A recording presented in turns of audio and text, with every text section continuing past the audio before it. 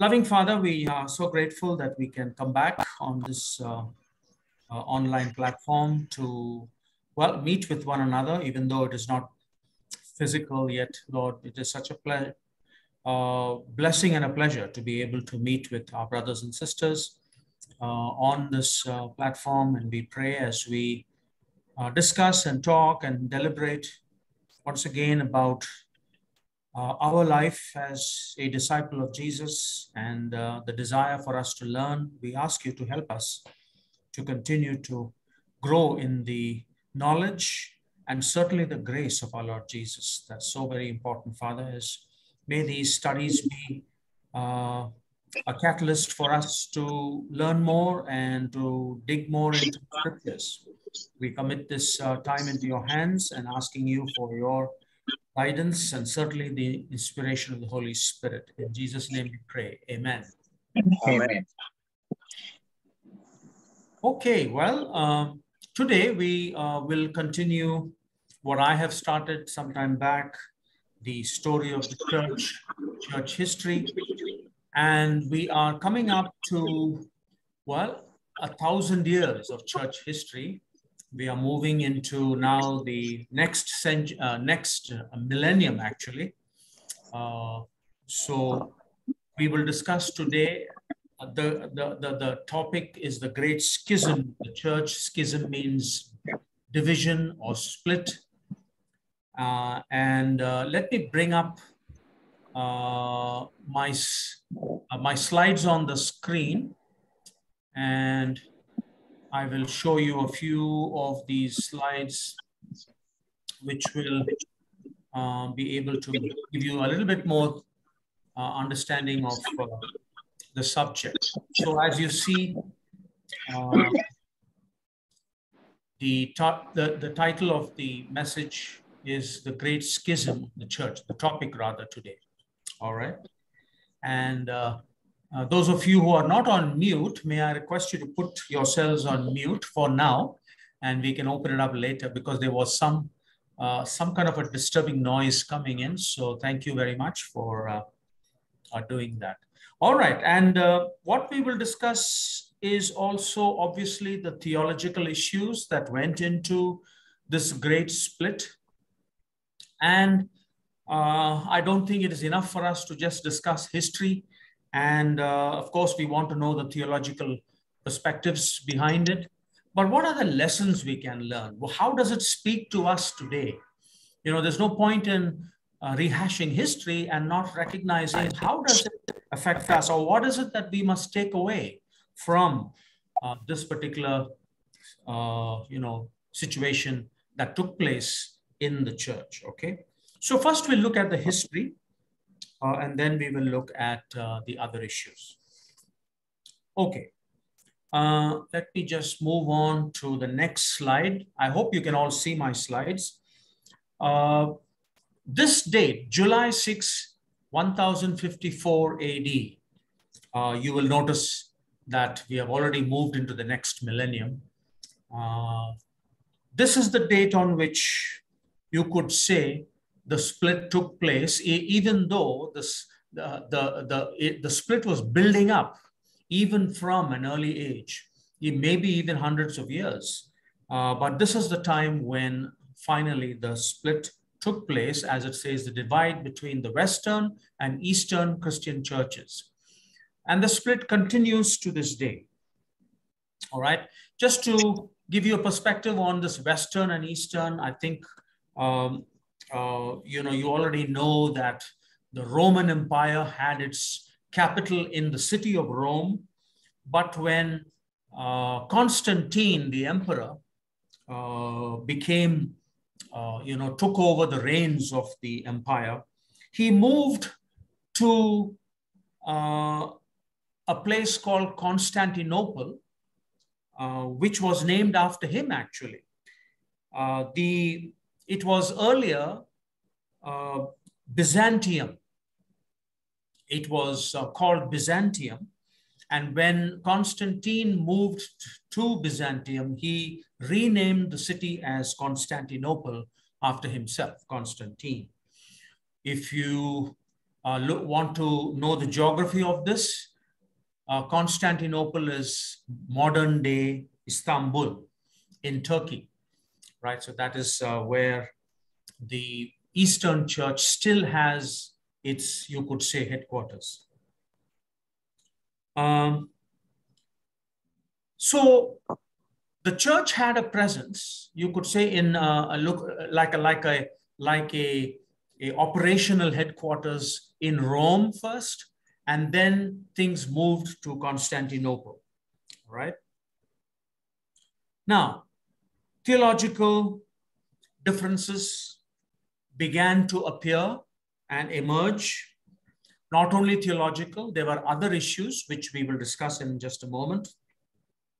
But what happened was there continued to build up a mistrust between, you could say, Constantinople and Rome. And a mistrust and a desire to maintain basically ecclesiastical power, right? Many scholars feel this was actually the reason why the church split. Even though they mention theological issues, but it was more egoistical in terms of the fight between these two. And if I can draw you to the screen, the central figures that finally, brought the split to full force was the Patriarch of Constantinople. His name was Michael Cerularius, and Leo the ninth, who was the bishop or the pope in Rome. If you notice, the head of the church in Constantinople are normally called patriarchs, and the head of the church in Rome is normally called the pope. Or at that particular point in time, he was the bishop in Rome. All right, so these two are the key figures who finally brought the problems, to the fore. So, like I said, mistrust began to grow between these two individuals. Along with them, they roped in other bishops and other, people of the church, and they decided that they will no more work together and no more be one church, and that they will move ahead towards splitting up the church. And so once again, I'm cutting through a lot of information. I just want to bring up the main points. What happened was a mutual excommunication took place in 1054. In other words, the Patriarch of Constantinople excommunicated the Bishop of Rome, and vice versa, the Bishop of Rome excommunicated the Patriarch of Constantinople. So the mutual excommunication basically, resulted in both the churches going their own way. So the Western Church is represented by the Bishop of Rome, and the Patriarch of Constantinople represents the Eastern Church, today called the Eastern Orthodox Church. Okay. So when this took place, when the mutual excommunication took place, this gave rise to the Roman Catholic Church, headed by the Pope in Rome, and the Eastern Orthodox Church, headed by the Patriarch of Constantinople. All right, so that is the great schism that we talk about in church history. All right. So what happened after that? I mean, there were attempts to reconcile, but all attempts failed, and they decided that they will not get into any more dialogue or discussion to bring the churches together. They decided that they will go like they're separate ways, which continues to this day. So let me see, the Western Church or the Roman Catholic Church expanded into the Americas as time went on into the centuries ahead, Latin America, and of course, to some extent, North America. But of course, the British, then the Anglican Church took over the North American continent. But the Catholic Church expanded into these places, and of course, other places, even in India. The Portuguese came first, as the Catholic Church. The Eastern Orthodox Church expanded into the Balkans, as we call them, and into Russia. Balkans will include countries like Greece, Macedonia, Bulgaria, Romania, Slovenia, today's Slovenia, Croatia, Bosnia, Herzegovina. All these places form the Balkans.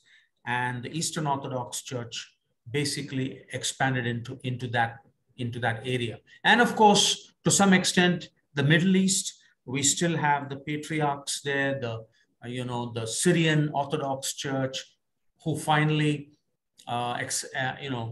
established their presence even in India. So the Syrian Orthodox Church in Kerala still exists today. Just wanted to mention, over the years, they remained separate, but in the recent past, as early as 1965, there was some attempts for reconciliation between the Eastern Orthodox and the Roman Catholics. 1965 was one of those attempts where Pope Paul VI and the Orthodox Patriarch Athanagorius, these two tried to come together, but at least there was some dialogue, but then they did not take it further. Another attempt in March 1991, the Eastern Orthodox Church and the World Alliance of Reformed Churches reached a consensus. In other words, one of the reasons or theological reasons they separated on, they decided to bury, they decided to put aside and not really take that forward. But that was only one issue they resolved, but they could not, reconcile completely. And I was just reading that a theologian by name Thomas Torrance was instrumental in this dialogue between the Eastern Orthodox and the World Alliances of Reformed Churches. And some of you might know that Thomas Torrance is one person that we refer to quite often because he is one of those who popularized Trinitarian theology. And so I thought I'll mention that name since some of you might recognize it. One more attempt in 1995, Patriarch Bartholomew of the Eastern Orthodox Church met with Pope John Paul II. And in their meeting, the excommunication was lifted. In other words, they decided that they will no more hold on to the excommunication. All right. But unfortunately, though they both decided they will lift the excommunication, full reconciliation is not yet a reality. Okay, so that is some of the history behind the schism. And maybe I should just mention, I always thought that the Roman Catholic Church, and they claim that they are the original church, but I beg to differ. They came into existence only 1,000 years after the apostles. So the original church was the Catholic Church, not the Roman Catholic Church, but it was the church that existed together, both East and West. But now the split was very, very apparent. All right, so giving you some of the history there, let's move to the theological issues. There are a few, but most notable of the theological issues is something called the Filioque controversy. All right. In Latin, the Filioque controversy, or some people pronounce it as Filioque controversy, whatever. what the filioque controversy is, the inclusion or the understanding about the procession of the Holy Spirit. You see, in the Nicene Creed back in 325 AD, they mentioned that the Holy Spirit proceeds from the Father. All right. But the Western Church, which is now the Roman Catholic Church, let me see, they affirm that the Holy Spirit proceeds from both the Father and the Son. In other words, they affirm a double procession. While the Eastern Church, represented by the Eastern Orthodox Church, they taught that the Holy Spirit proceeds solely from God the Father. Right? This was a huge controversy. And the Roman Catholic Church even went on to edit the Nicene Creed by adding that the Holy Spirit proceeds from both God the Father and God the Son. So that was the controversy. They couldn't come to any understanding on that, or so they decided that they will maintain their theological position on that. Now, I'm just once again reducing all of it into, one, just mentioning it. I'm not doing a study on it. But what is the GCI position today? And I thought that must be important for us. How do we understand this particular controversy? Does the Holy Spirit proceed from both God the Father and God the Son, or does the Holy Spirit proceed only from God the Father? Right?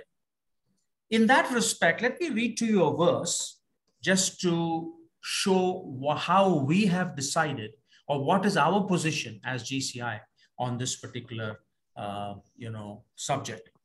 I'm reading from John chapter 14 and verse 15, 15 to 17.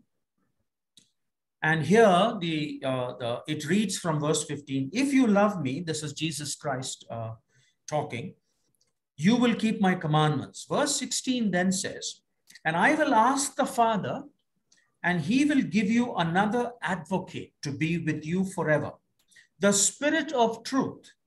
The world cannot receive him because it neither sees him nor knows him, but you do know him, for he abides with you and will be in you. We, looking at this subject from this particular scripture, we decided as our position concerning the procession of the Holy Spirit to be the following, and I'm going to put it on the screen and read it for you so that you will understand our position. Let me read our position based on John 14, the scripture that I just read. Here it says, while some doctrinal formulations, including some forms of the Nicene Creed, say that the Holy Spirit proceeds from the Father and the Son, the GCI statement of beliefs state that the Holy Spirit proceeds from the Father through the Son. Okay. Continuing, GCI accepts both formulations as valid representations of the biblical teaching concerning the Spirit when properly understood. These statements should not be taken in such a way as to either call into question the unity of the being of the one triune God or the full divinity of the Son, nor regard the Holy Spirit as a second Son. So that is our position. Some heavy theological, concepts there. But what we believe is the Holy Spirit proceeds from the Father through the Son, which remains, I would say, faithful to the scripture in John chapter 14, the Gospel of John chapter 14, where Jesus Christ prays, I will ask the Father, he says, and he will give you another advocate, the Spirit of truth. So there are both the Father and the Son are involved in the procession of the Spirit, but the way Jesus Christ words it seem to indicate that the Holy Spirit proceeds from the Father, but through the Son. It is Christ who then makes that available. So that is how we would like to term it, and we wouldn't want to find a controversy there. So we believe that the participation of both Father and Son is involved in the procession of the Spirit. But we have to be careful that we don't say that the procession of the Holy Spirit is from the Father, as though just like the Son begotten of the Father, it almost seems like the Holy Spirit is a second Son, and we don't want to make that mistake. All right. So I leave that discussion there and move on to other theological issues. If you once again have a question on that, we can discuss it as we move on.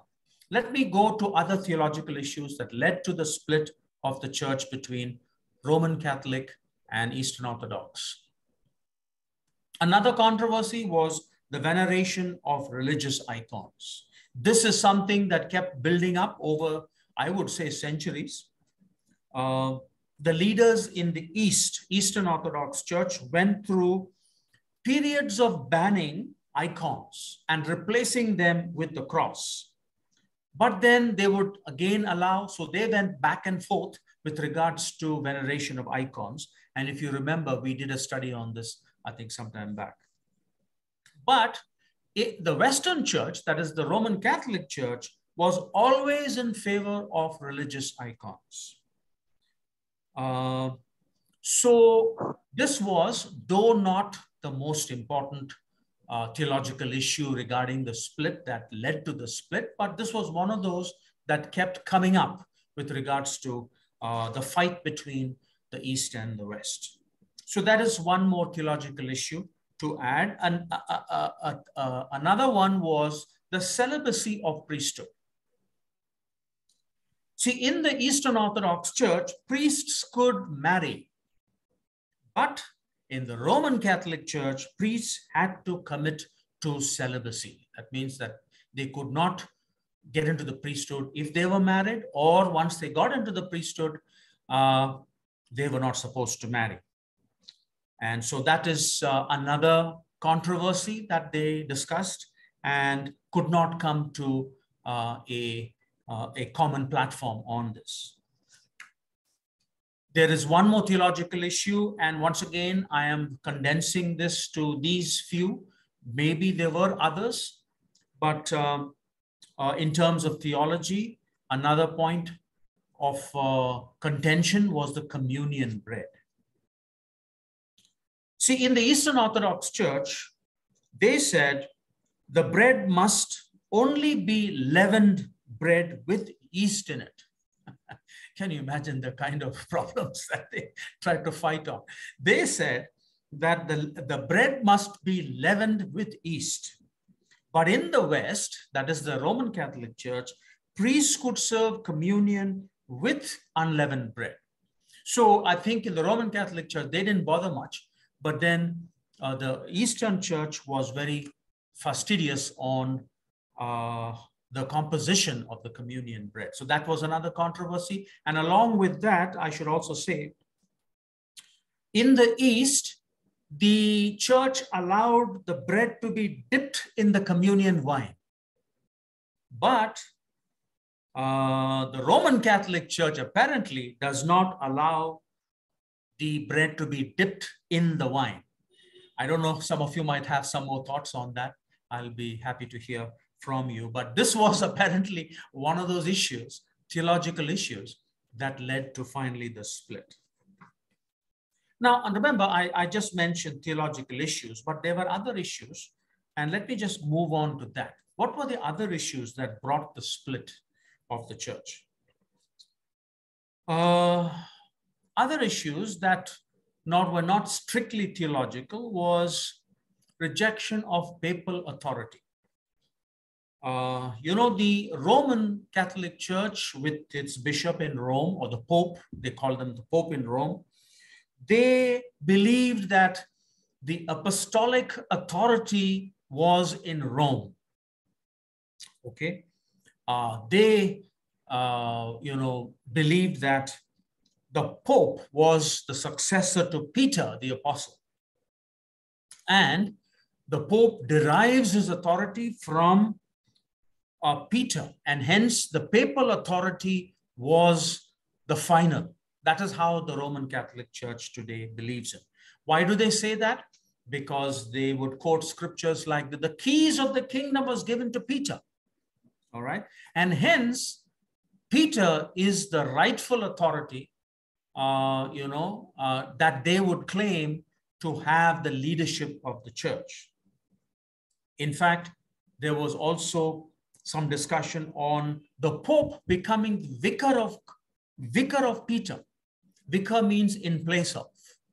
And later, even though they said vicar of Peter, in other words, in place of Peter, they went on to even say that the Pope is the vicar of Christ, which means to say that the Pope represents Jesus Christ sitting on his apostolic throne.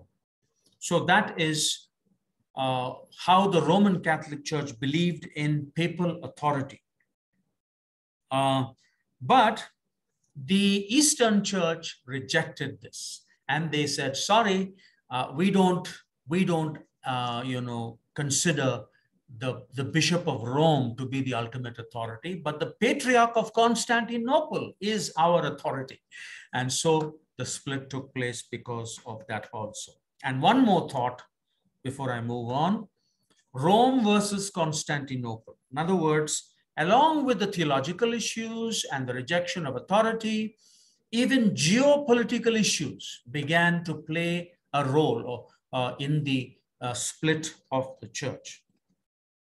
Rome for the Roman Catholic Church was more important than Constantinople, which was where the patriarch of the Eastern Orthodox Church was. So each one claimed preeminence. They believed Rome was the rightful place for the headquarters of the church, and while the Eastern Orthodox claimed Constantinople. So the whole problem was geopolitical in nature. And of course, once again, like I said earlier, and many believe that some of these issues were probably more prominent in the split of the church. So that is basically what went on behind the scenes with regards to the split of the church into the Roman Catholics and the Eastern Orthodox. I just want to now complete my presentation today by just very briefly talking about lessons. What are the lessons we should take away from this? Once again, these are something that I just tried to conjure up, looking at the history and the theological issues.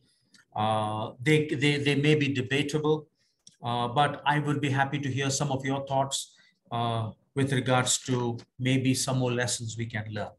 One lesson I believe that we can learn from what has happened in 1054 AD when the church split is that the church is not perfect. All right. I think we have said this many a times, and it's very unfortunate that some people still think that, the churches are perfect, or their church is the only perfect church. But history proves that the church on the earth, as it is today, is filled with, as the Apostle Paul says, wrinkles and spots. The church is not perfect. And if you read the book of Revelation, chapter 2 and 3, where it talks about these various churches that existed in Asia Minor, very clearly proves that the church had many, many problems. They were battling various kinds of issues within themselves and without themselves. There were false teachings in the church. There was legalism in the church. In other words, rejecting Christ as the only one who is the author of salvation. There was spiritual abuse in the church, which still happens today.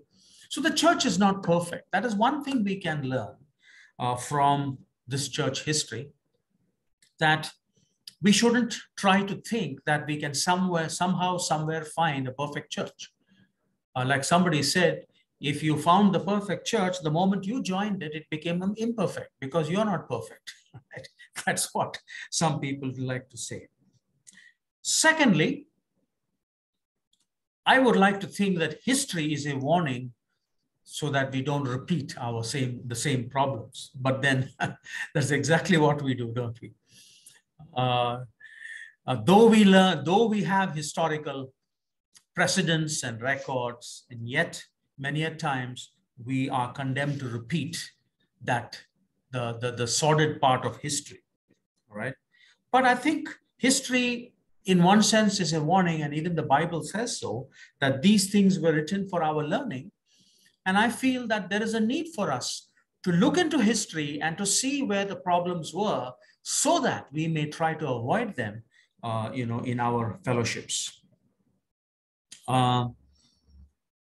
History shows things can go terribly wrong, and when things go wrong, we need to find a way to deal with those problems. But unfortunately, history shows that the way some of them, the leaders especially, dealt with the problems were not, were not ideal, and obviously led to many, many problems. Perhaps history is helping us to understand that we must respect diversity. We must not allow differences to split us, to divide us. But unfortunately, that is something that we still continue to battle with. History is helping us understand that when we have differences, when we have diversity, it's an opportunity to learn from one another. But rather, we sometimes allow these differences or diversity to split us. And some have even abandoned the faith because of that. And so maybe history is helping us recognize, let us not abandon the faith just because of some issues that crop up in our fellowships. So that is one thought I'd like to leave you with.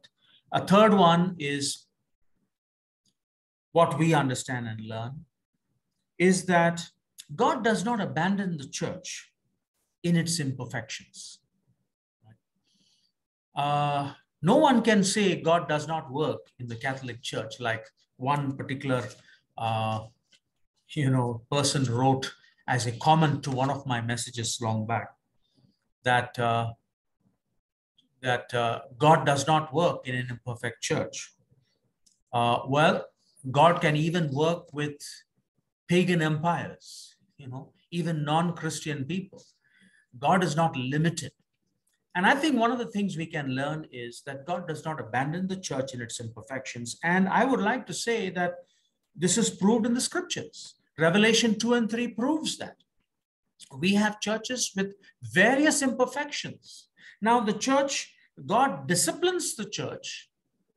God can bring a certain sense of discipline. And God is always pleading for people to return to the faith, return to their first love. And we read that in Revelation 2 and 3. But God still remains, faithful to his leading the church. But he allows us, that sense of or the freedom to decide. And we can perhaps from this understand that though we as individuals are imperfect, and we today are the temple of God, we live in imperfection. All we have to see is look at our lifestyle. There are so many things that may not be right about how we live, but let us not be, tempted to think that God leaves us. No, he does not abandon us. He will never leave us nor forsake us, as the book of Hebrews tells us. Though we are imperfect, we can be absolutely sure that God has not abandoned us. It is we who have probably moved away. And it is for us to come back, in close proximity to God. And God allows for that. So a larger lesson for us to learn, not only the church in its corporate structure, but also as individuals, as individual temples of God. In our imperfection, we can always find forgiveness with God. We can always find the doors open so that we may move towards God. God is most willing to receive us when we, continue to struggle with our own issues. One more thought, and then I will close the study for today. And this is something, a larger perspective that I would like to just sort of leave with you. Church governance. This lesson from history, the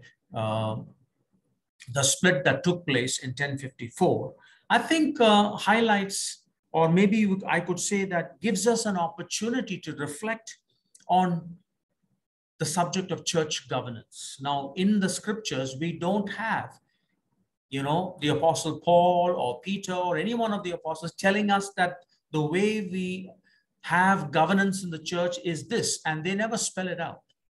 I suppose in different times and different ages, we had various types of church governance. We had authoritarian or congregational, which is more democratic. We in GCI would like to adopt the team-based, right? I would like to say that we model our church governance on the Trinitarian model. The Trinitarian model is team-based. Father, Son, Holy Spirit. They are all involved in, in our lives.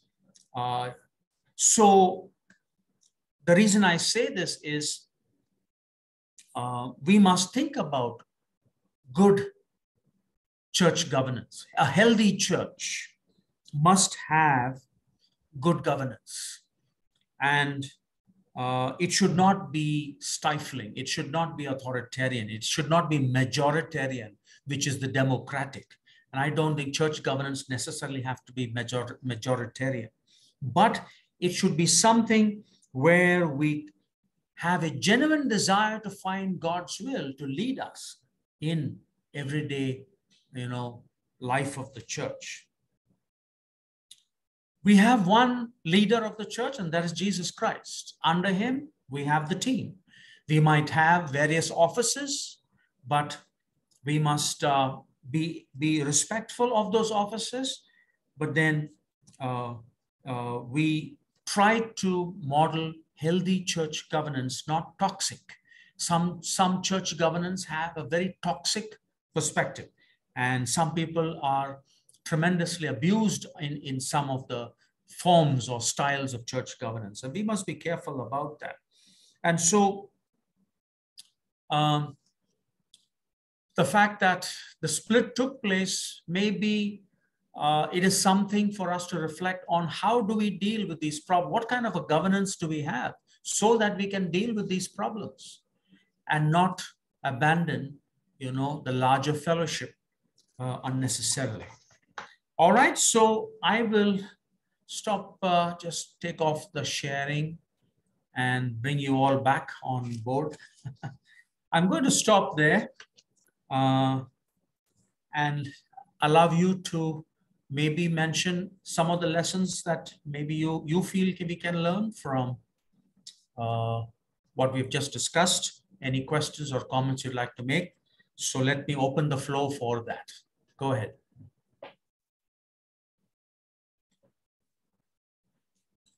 Anil, go ahead. What are the scriptural references that the Catholic Church uses to support its belief, particularly about the Holy Spirit and celibacy and all those things? That is my first question. And second is, you mentioned the church governance should be not authoritarian, and authoritarian versus congregational versus team. What is the difference between congregation and team-based? Okay. Right.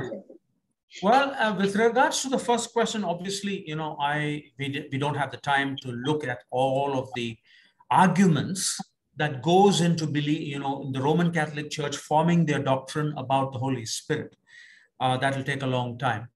But I'm presuming that that since Jesus Christ and God the Father and God the Son, the mention of, I read John 14, perhaps they take that, I don't know. Like I said, I must confess that I have not done a study on the Roman Catholic arguments for the double procession. The Eastern Orthodox believes only the procession from the Father, but the Roman Catholic Church believes that it is a double procession from the Father and the Son. I'm presuming that since both are deity, Father and Son are deity, so they want to include both and not just isolate the Father. Once again, if we should be interested, maybe we can do a study on that. But I'll just leave it at that, because once again, I don't want to say something which might not necessarily be true to their Catholic belief. You were coming to the second point. Was there any other point in the first question, Anil? No, that's it.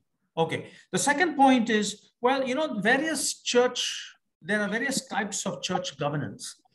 And like I said, the Bible does not black and white prescribe a particular church governance. But what we have believed is we take the team-based. Now, there is the authoritarian. For example, the Roman Catholic Church is authoritarian. One leader, one person is the final authority in terms of, setting doctrine. And there are various other churches, mega churches believe in that one person. We were authoritarian, WCG. Herbert Armstrong was a final authority with everything, right? He set all the policies of the church, and you could not argue against that. The congregational is more democratic. In other words, the congregation as a whole is involved in governance, and it's more of a democracy. Now, we in GCI believe a democracy probably is not the best. We believe that just because the majority believes in something, it doesn't necessarily make it correct or biblical. We believe that we must have a council of elders, and that's where we come with the team-based. And, right? And then we have a consultative decision-making. We don't have just one person forcing everything down everybody else's throat. So we have more consultative church governance, which we believe is more Trinitarian. And our focus on Trinitarian theology brings us to this form of church governance. In short, I'd like to leave it there, but if there is a whole, we can do a whole study on church governance. Yeah. I was basically wanting to know the congregation and the team base. Right. That was the difference I couldn't make. Yeah. That's fine. Yeah. If I can just mention, the team-based is more seeking God's will, but the congregational is, do a vote and the majority wins. We don't necessarily believe in that. Correct.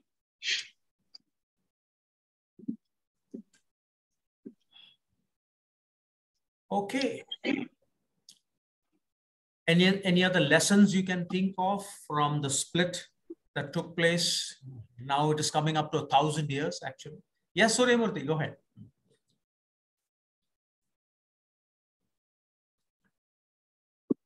Suryamurthy, could you please unmute yourself? We can't hear you here. The splits have taken place.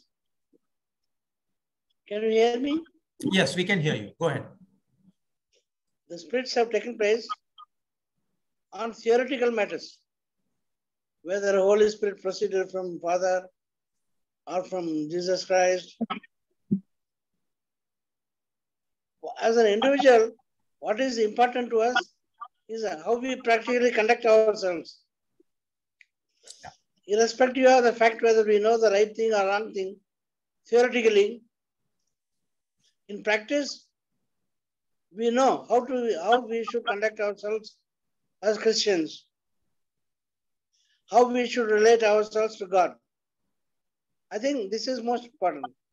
Whatever may be the theory of theoretical aspects, whether the bread should be dipped in wine, or these are something theoretical. Correct. Practical aspects are very clear.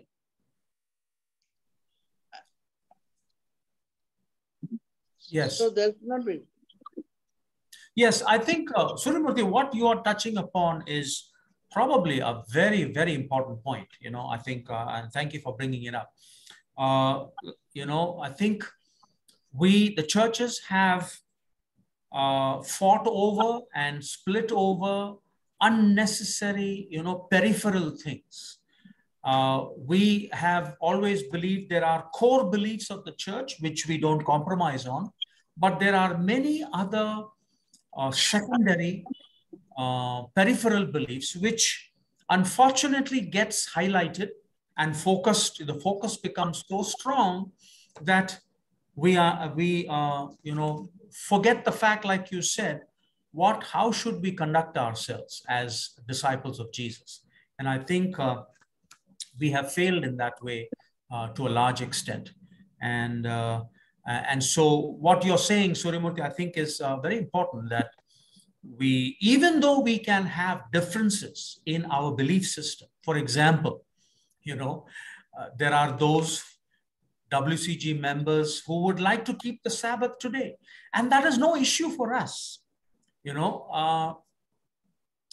but we don't have to split the church over that, right? But then there are those who believe in it so passionately that they would like that to say that those who don't, and then make judgments, and that becomes the problem. And I feel we must avoid that. We must understand the primary and the core with regards to the peripheral and the secondary. Does that make sense? Anyone have any thoughts to add to that? Yes, Franklin, you have a thought to add? So yes, sir, we agree with you wholeheartedly and fully. Thank you, Franklin. Yeah.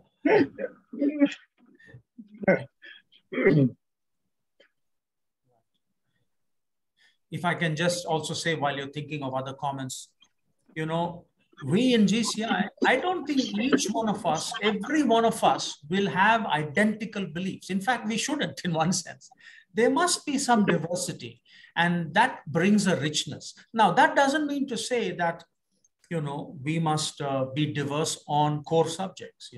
If we say that, if we start, for example, debating about the divinity of Jesus, then of course, then we have a problem, because that is, or the resurrection of Jesus. If that is debated, then there is a problem. And like today, there are many who are, they say they are Christian, but don't believe in a bodily resurrection of Christ. Now that can become a problem.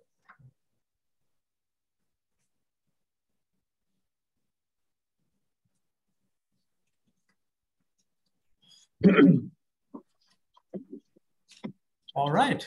Yes, Veronica, go ahead. I just noticed your digital hand. I just wanted to say that I have seen some changes in the churches. Like, I was not noticing before, but from the time like I have joined this group, and I have learned so many things. And I used to read Bibles also with my mother. Yeah. So after learning and knowing so many things, I have seen that in our time we used to do Bible classes. Sisters and fathers used to do for us. But now the time has changed, and like anybody can do the Bible classes for the children, and like for confessions and all that also we used to do to fathers. But from my point of view, like we should not confess our sins to the fathers. Like we should go to directly to Jesus, oh Heavenly Father, and we should confess our sins directly to them. So I think that those things, little bit changes are there, which is wrong. Okay. Thank you very much for your thoughts. Let me just clarify. You are saying that confessing to a priest, like you're referring to a Roman Catholic priest, is Yes. wrong, but you must confess it to God the Father. Is that what you're saying? Yes, yes. Okay. Okay. Yes. I must mention that the way the Roman Catholic Church conducts its confessions is, I don't know, once again, correct me if I'm wrong, that if you don't confess it to the priest in the church, then your sins are not yet forgiven. That I will not accept, because forgiveness comes from God Almighty, and so confessing it to God the Father is correct, like you said. I may hasten to mention that the Bible does talk about confessing your sins one to another. All right. Now, that is a different, I would say, it is not the same league as what we are discussing in terms of forgiveness from the God the Father. Confessing is basically when we do wrong to others, when we have a problem and we can seek support from another. It is more in terms of seeking a sense of support rather than forgiveness. So if I can just mention that, just to make a distinction between the two. I hope I'm not confusing you. If you have any thought on that, please come back to us, Veronica. But if like sometimes even the priests also do mistakes and even they do wrong things. But like if we are telling to them, they might think something else, or they might know our secrets or something. So maybe we are not comfortable then like. Yes. That's true. Yeah, absolutely. I mean, there are many things that, we can only confess to God, and God already knows even before you confess. And our forgiveness comes from God. And sometimes it is very embarrassing to go to a human priest and then do these confessions, because once again, I'm not exactly sure of their policy.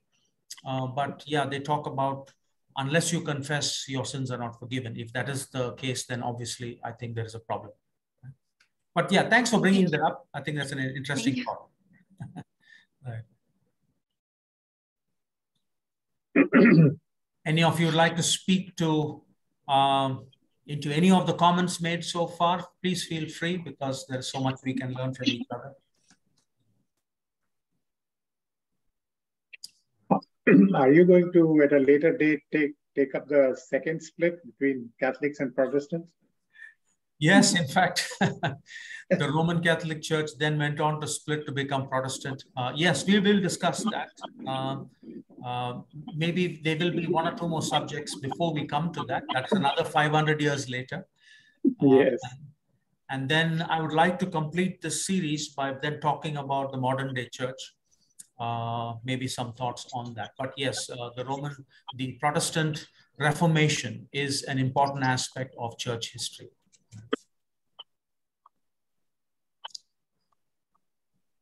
Very good. I think we have done good time. Yes, Franklin, go ahead. Sir, why the East and the Eastern Church and the Western Church have difficulty in reconciling their differences? Well, because of doctrine and all that. Yeah. I think we are just too human. That's the problem. We are too afraid, that we will concede too much. And I think that is always the problem. Some people don't want to give up power. See, if the Roman Catholic Church and the Eastern Orthodox reconcile, who will be the head of the church? And both will not want to concede.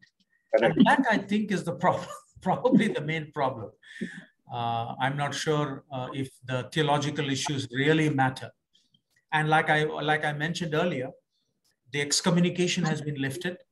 And also, I think even the filioque controversy, procession of the Holy Spirit, is no more an issue in the church now.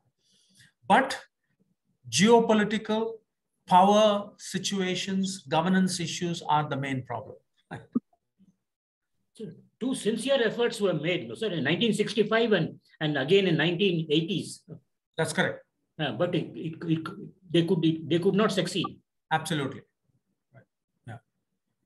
So this problem continues even till today, sir. Sir, why are Russia and Ukraine both? If I can digress, sir, Russia believes in the Bible. They believe they are Christians. Ukrainians are Christians. They believe in the Bible, and they are not able to live as brothers. Oh goodness. Yeah, Christians killing Christians. You know, that is what a horrible example we are. But yes, the Orthodox Church, the Ukrainian Orthodox Church, and the Russian Orthodox Church don't get along, and their patriarchs have had a problem with each other. I don't know all the ins and outs of it, but that is what they say. But yes, it's unfortunate, but it happens. Bertie, you had a thought? Yes, please go ahead. During the course of this Bible study, did anybody notice me slipping to the ground?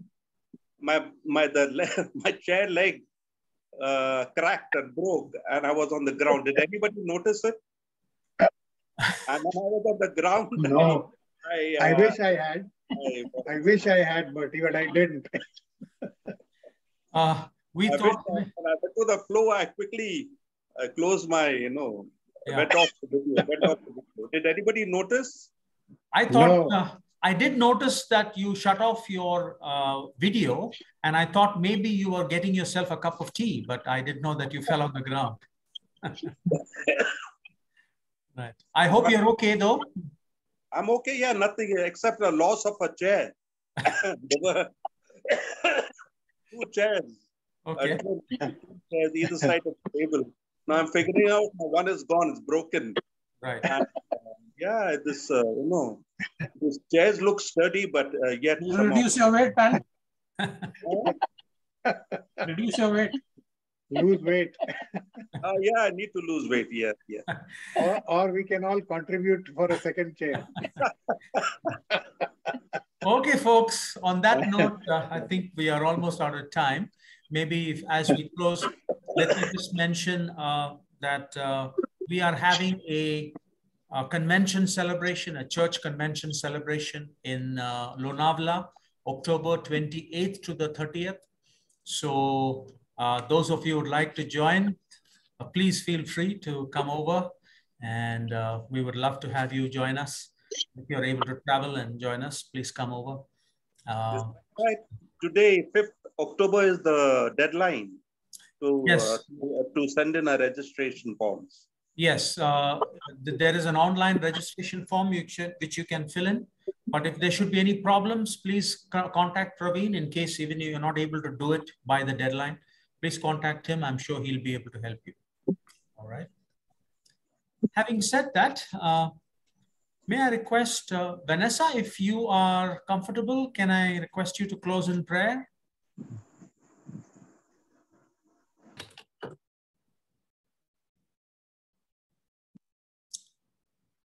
I am not sure if Vanessa heard me. She's not unmuted. Okay, probably having problem online. Vincent, since your connection is good, may I request you to please close in prayer?